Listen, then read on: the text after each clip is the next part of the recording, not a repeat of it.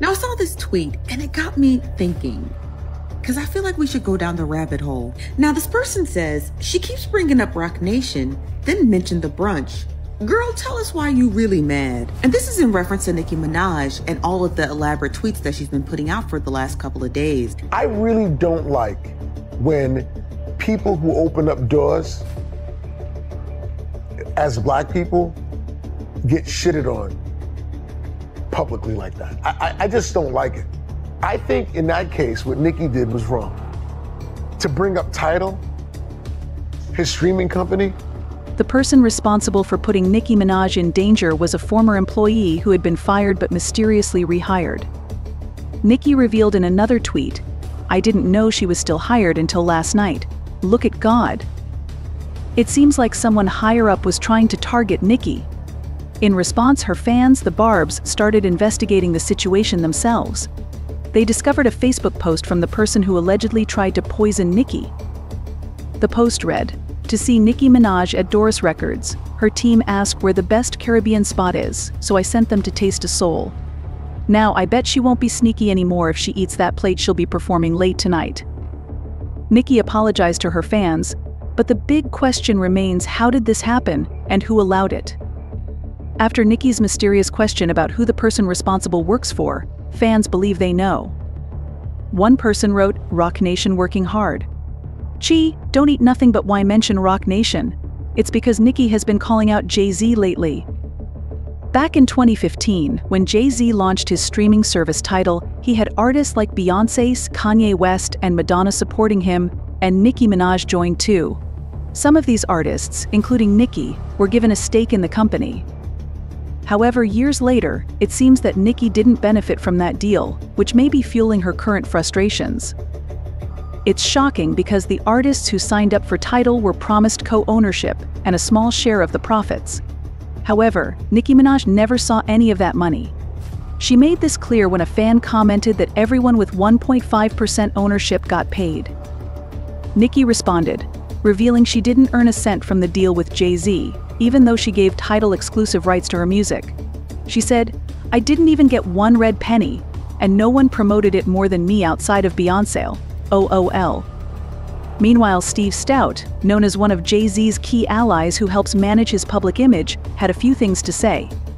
Dame Dash, a former partner of Jay-Z, recently called out Stoute directly, accusing him of controlling the narrative whenever Jay-Z faces criticism for doing Jay's dirty work. I don't know why everybody wants to send certain people. There's certain people that always are defending certain people and talking about me. And I know that they're sent to do it. And Steve Stoute's one of those pause, burger face, stupid ass, will do anything anybody tells him for $1, hate his culture. And I just want to know who sent you, but you're making it obvious. And why you won't leave me the alone. After Nicki Minaj called out Jay-Z, Steve Stoute quickly stepped in. He appeared on the Pivot podcast and claimed that the reason Nicki didn't get paid was because she never signed the necessary paperwork. This explanation seemed to be his way of defending Jay-Z amid the controversy, suggesting that the lack of payment was due to a missed formality on Nicki's part, rather than any wrongdoing by Jay-Z or Tidal. I really don't like when people who open up doors as black people get shitted on publicly like that. I just don't like it. I think in that case, what Nicki did was wrong. To bring up Tidal, his streaming company, that he gave you equity in, that you didn't sign the fucking paperwork, and that's the reason why you left millions of dollars on the table. That man didn't do nothing to you. To be talking about somebody who's putting, whether it be Kendrick or Wayne or Drake or Usher, he's putting them on the biggest stage. This is interesting because just a few days ago, Cam'ron and $E revealed that Jay-Z had lied about them not signing any paperwork. It appears that Roc Nation might be using a similar tactic with Nicki Minaj. The situation seems to follow a pattern, where artists are being blamed for not signing documents, possibly as a way to avoid paying them what they're owed. This pattern raises questions about how Roc Nation handles business with its artists. It's crazy. Me and you were supposed to be a Fanatics The week before Fanatics happens, oh, Cam and Mace didn't sign the contract.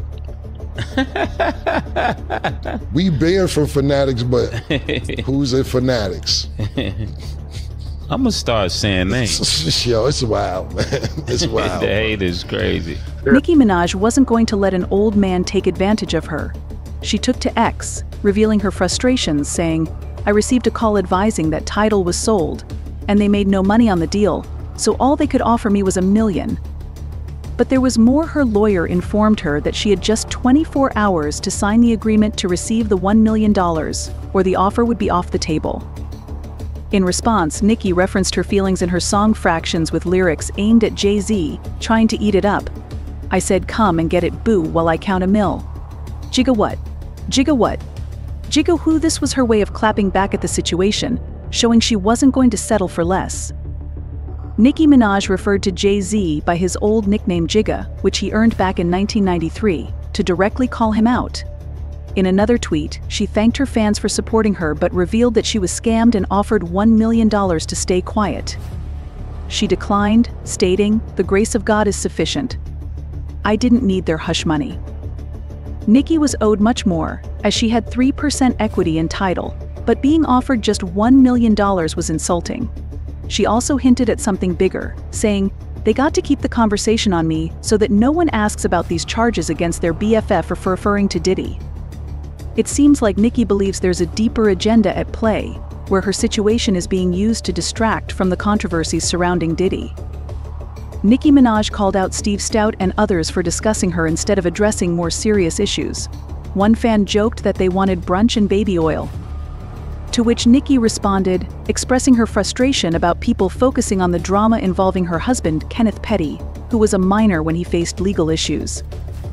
She pointed out the hypocrisy, saying, "Worried about the tea of a 15-year-old child, but no comments on the tea and baby oil that's been going on for decades, even as recently as months ago." Nicki questioned why the same standards weren't applied to the adults who have been involved in such situations for years, implying that if young people need to be held accountable, then so should the adults who groomed them and remained silent. She added, "Let's keep the blogs focused on Anika," referring to herself, while throwing shade at Diddy, calling him short and stout and suggesting that he doesn't want to talk about his own issues. Nicki Minaj's comments reveal her anger over Jay-Z's friendship with Diddy, indicating there's much more to uncover. She dropped several code names for people she believes are part of Diddy and Jay-Z's inner circle, raising serious questions. She wrote, "Dear Short and Stout, Laffy Taffy, Alien, D-Breath, Sass, we want to know if you were present during the mistreatment of teenagers and children. That's what we want to know." Nicki added, "You can't taste my blank. Stop Aya, Foxy, etc. R. Kelly video shoots. Did you know about the mistreatment of Kim Porter and Cassie? Why all always seem to run in some sort of rat pack?" Nicki emphasized that she and her fans want those men to address these serious issues, calling out their selective energy for attacking women online while avoiding confrontation with gangsters in real life.